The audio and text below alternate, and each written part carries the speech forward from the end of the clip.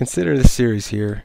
Looks a little scary, a little complicated, and our question is, does this below series converge or diverge?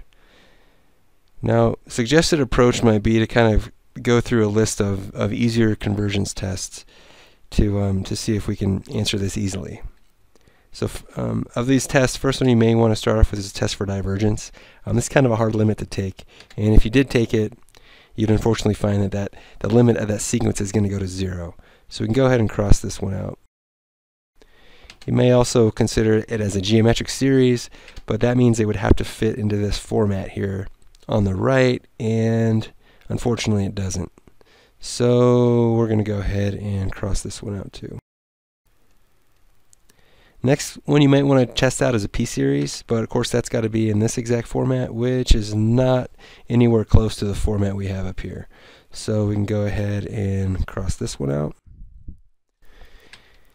Maybe you can consider a comparison test. However, to use a comparison test, this series up here would have to look something similar to a geometric or p-series, which unfortunately it doesn't.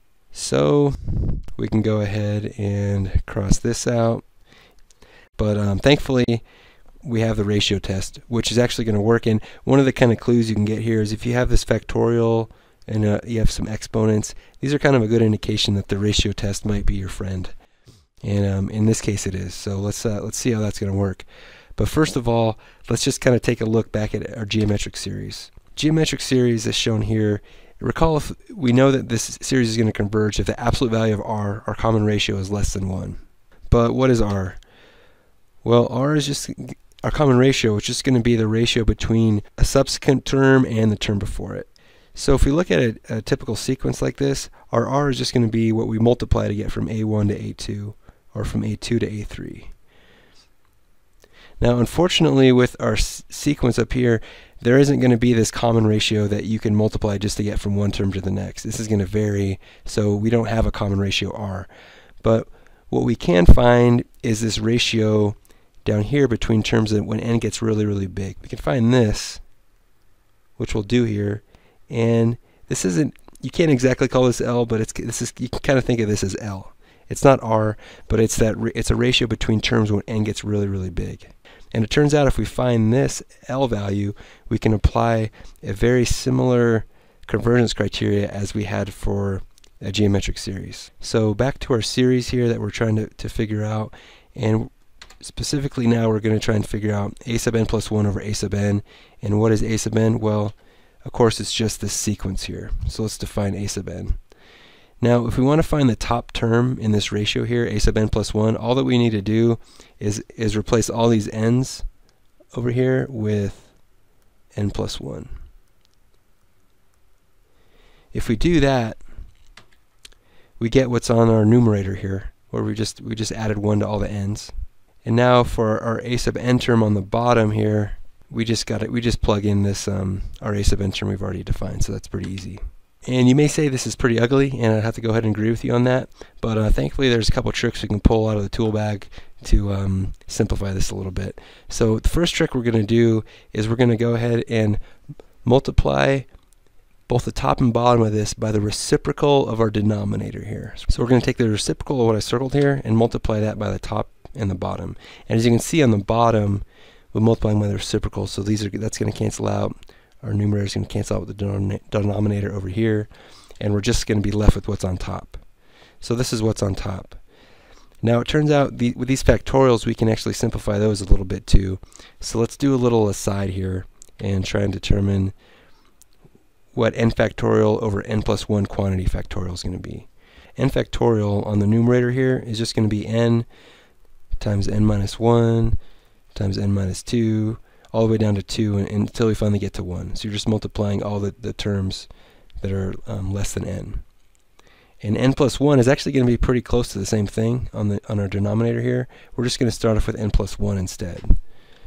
So we're going to start off with n plus 1 here, and then we're going to multiply by all the same terms that we multiplied up here up on the top. So you can imagine if we're going to divide here, these n's are going to cancel out, n minus 1s will cancel out, n minus 2 cancels out, 2 cancels out, 1 cancels out, and we're just left with 1 over n plus 1. So this actually gets pretty simple.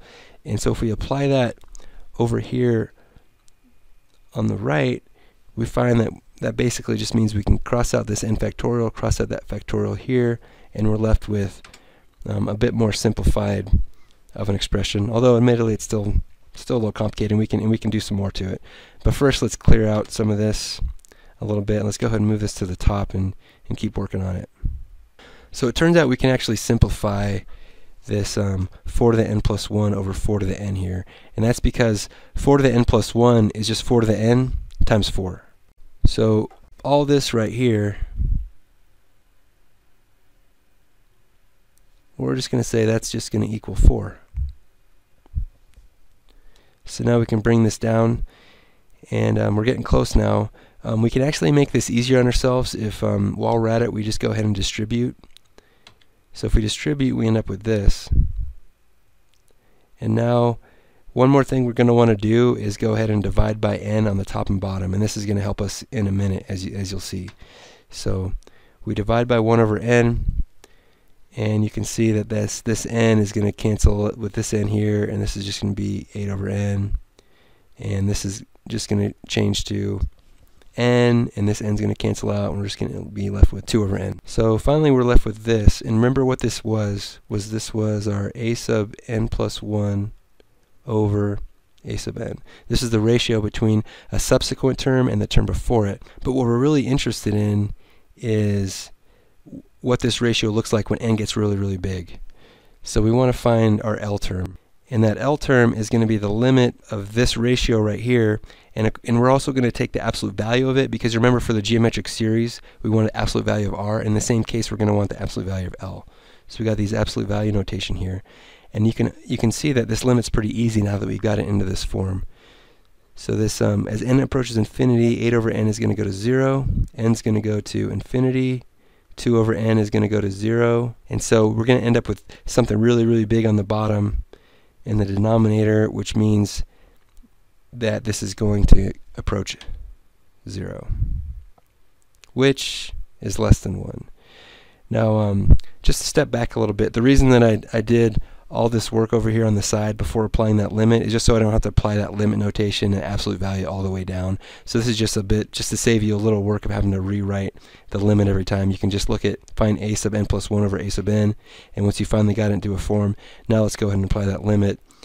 And you can see we're getting a value that's less than 1, and this you can apply the same convergence criteria we had for the geometric series in this case, and because this L value is going to be less than 1, we can go ahead and definitively say that this series is going to converge by the ratio test. So let's go ahead and box that in red, because this is sort of our final solution. So this is the solution to this particular problem, but let's go ahead and look at what the ratio test says more generally. And it's pretty similar to geometric series test. Some small differences though. So what it says is that we have this series of a sub n. We can definitively say that it is going to converge if that L value, which was the limit of the ratio, or the absolute value of the ratio as n approaches infinity, if that's less than 1, like we just showed, then we know this series is going to converge. And hopefully this kind of makes sense intuitively, because it's similar to the geometric series test, and we find if that common ratio is going to be less than 1, that means that subsequent terms are going to get appreciably smaller as you keep going. If the terms are getting appreciably smaller, then you can expect that that series is finally going to converge. Alternatively, we can say that this series will diverge if that same limit L is greater than 1, because what this means is that subsequent terms are going to get bigger. If subsequent terms are getting bigger and bigger, that means, of course, if you keep adding all those up, that series is going to diverge. So this is our ratio test, and you may ask the question here, we haven't really defined what happens if this limit does equal 1. Now, if you go through all this work and you find that that limit does equal 1, well, unfortunately, that's going to be inconclusive. So don't be discouraged. I'm sure you got a lot of good practice going through all that, but unfortunately what that means is you're going to have to move on to a different convergence test.